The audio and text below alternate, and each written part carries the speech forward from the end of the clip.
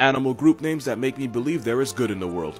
A group of wild rabbits is scientifically called a fluffle, and I don't care what toxic masculinity says, if I think something's cute, I'm gonna call it cute, and this is freaking adorable. A group of ferrets is called a business, which means I can finally use this picture without it being out of context. A group of vultures is awake, and I can't tell if this is a coincidence or a sick joke. A group of porcupines is a prickle of porcupines. A group of sloths is referred to as a snuggle. I don't know what they pay the naming guy, but it's not enough. A gang of armadillos is a roll. A bunch of platypus is called a paddle. Also plural is platypuses, platypi for fake intellectuals, and platypeople are for anyone of culture. A group of kittens is a kindle. A group of crows is called a murder. Oh jeez. A group of ravens is an unkindness, Google it if you don't believe me. A gathering of larks is called an exaltation. We started off strong, but now y'all just saying shit. A group of rattlesnakes is called a Roomba. Okay, we're back on track. A group of parrots is called a pandemonium, and considering how mean these feather bastards can be, I agree. Last, the process of an alpaca giving birth is called an unpacking. If that doesn't bring light to your soul, you probably don't have one. Follow me on Instagram, please. Group names that bring light to an otherwise dark reality. A group of pandas is called an embarrassment, and you know what?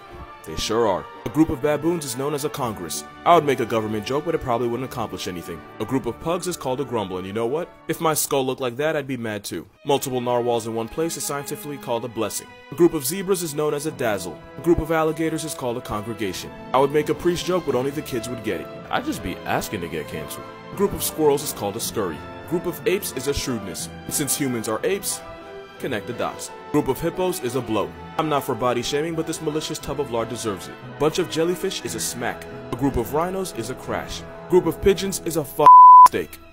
That's not a fact, it's just a personal preference. A group of kangaroos is a mob, and that is one godfather of a roid rabbit. A group of hyenas is a cackle. Promise you whoever came up with these names got paid to get drunk on the job. A group of badgers is called a set, which makes sense because this bush ferret is 100% affiliated. Animal baby names that make me think all is right with the world. A baby platypus is called a puggle. A baby echidna is also called a puggle. A little porcupine is scientifically known as a porcupet.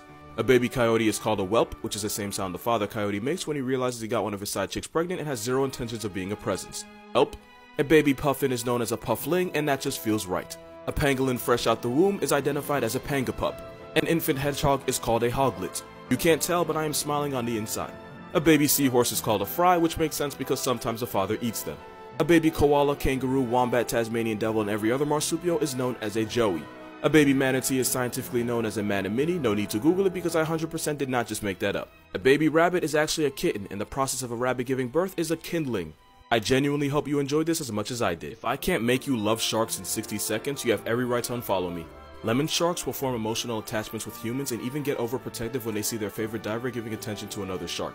Yeah, they get jealous. There's a Florida lemon shark named Blondie that'll swim up to people so they can pet him like the 8 foot 200 pound sea puppy he is. Speaking of which, a baby shark is called a pup, and I dare you to try to lie to me and tell me this teething shark pup didn't make you smile. I'm trying to hide it, but I see it. The smallest shark in the world is a dwarf lantern shark that never gets any bigger than 8 inches. There's a joke in there somewhere and I'm not gonna make it. They eat krill, and like their name suggests, they can glow in the dark.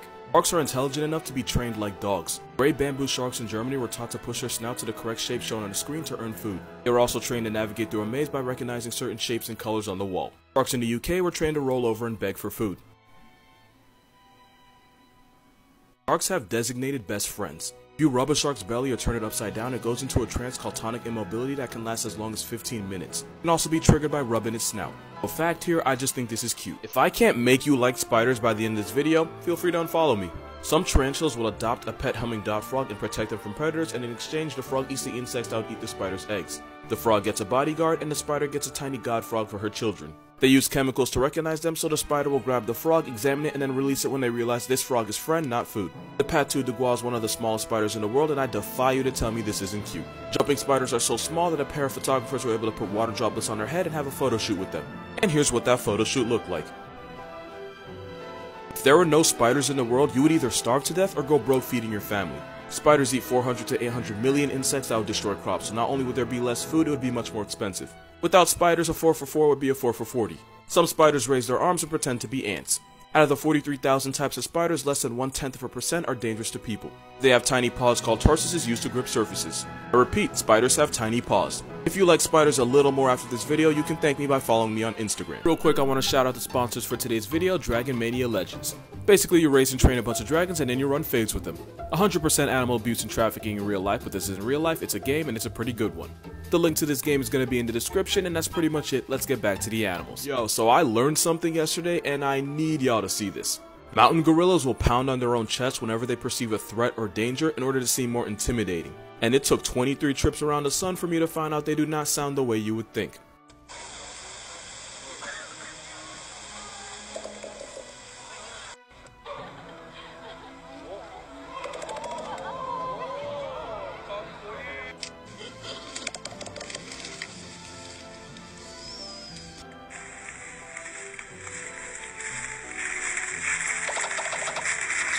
This is now my favorite thing ever. Chinchilla facts that you didn't know you needed in life, but that's why I'm here.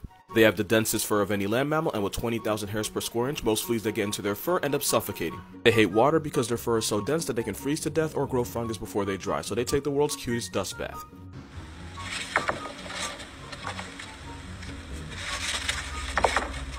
Their closest relative is a sensei bunny, aka the mountain viscacha. Chinchillas are almost 100% odorless to the point where their little chinchilla farts don't smell at all. Every chinchilla in America can be traced back to 11 founding chinchilla fathers that came to the US in 1923. 11 chinchillas quickly became thousands, and they may not be yeast, but they're sure as hell inbred. It's so bad that chinchilla siblings have to be separated after 8 weeks because they will family therapy each other. Chinchillas have hops. Some can leap up to 6 feet in height, so if your chinchilla is able to clear your Tinder date, just know somebody's lying. They scream, and they're smart enough to understand that screaming will cause their owner to rush over to them, so they will scream to get their attention, and because they're nocturnal, you can expect to hear this at 2 in the AM.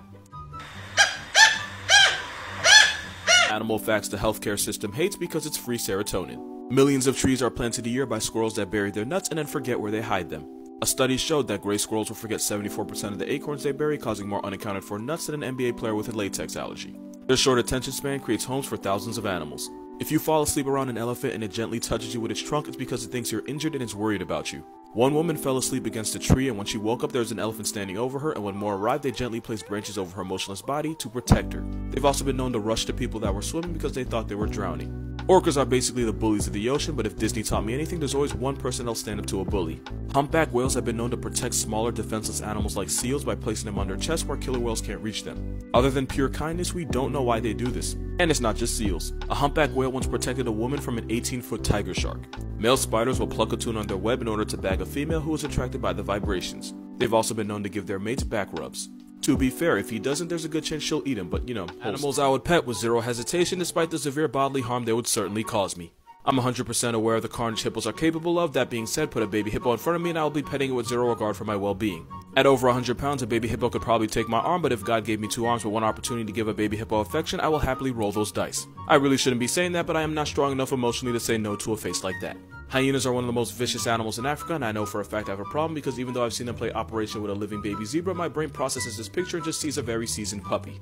A homicidal puppy, but a puppy nonetheless. I envy the man that hangs with hyenas for fun because I would gladly give my left leg to do this. The problem is with a 1,000-pound bite force, they would take it with or without my consent. I don't know if this is sacrilegious, but I would embrace the devil with open arms if I ever got the opportunity. Even though this homicidal Looney Tune has the personality of a chainsaw and the diet of a land vulture.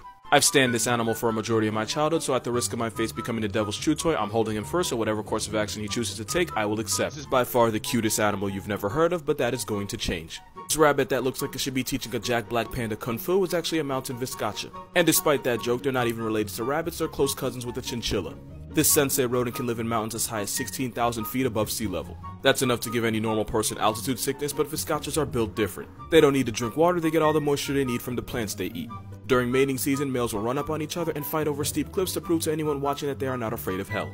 This toxic masculinity is why most viscacha groups have way more females than males. After mating, the female is pregnant for 150 days and usually gives birth to twins, and to be honest, the only reason I'm telling you that is because I really just wanted to show you this picture. They spend most of their days sunbathing and posing for GQ, but since GQ doesn't have the balls to make the climb to see them, most of this photogenic talent goes unnoticed. If you go to Machu Picchu really early in the morning, those long-tailed rabbits running around are actually viscachas just waking up. They don't speak English, but if they did, I would ask them for advice regarding every aspect of my life because he just looks like he has all the answers. He looks like he knows a thing or two because he's seen a thing or two. Animals that I desperately want to show affection but can't due to safety reasons and societal standards. Male platypus have a venomous spur capable of causing severe pain for several months, but if you told me the price of showing this adorable duck rabbit affection is a season's worth of agony, I'll reserve my hospital bed right the hell now. Incapacitating venom-induced misery might be temporary, but being able to say I hella platypus is something nobody can ever take from me.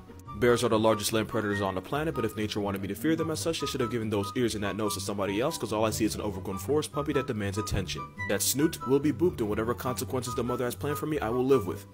Actually, probably not, but we're all gonna die regardless. I am going to live out this picture if it kills me. The problem is it almost most certainly will. I don't trust myself around honey badgers, because it is an undeniable fact that I will pick him up like a lapdog and let him decide what he wants to do about it. I am 100% aware of the exploits of this felony weasel, but put me in a room with a honey badger, I'm either gaining a friend or losing a hand, and that is a gamble I am willing to take. I will cuddle a honey badger if it's the last thing I do, but due to the nature of this furry black Air Force, it probably will be. They have a reputation, but I have Mirror Lex. We'll see who really doesn't give a shit.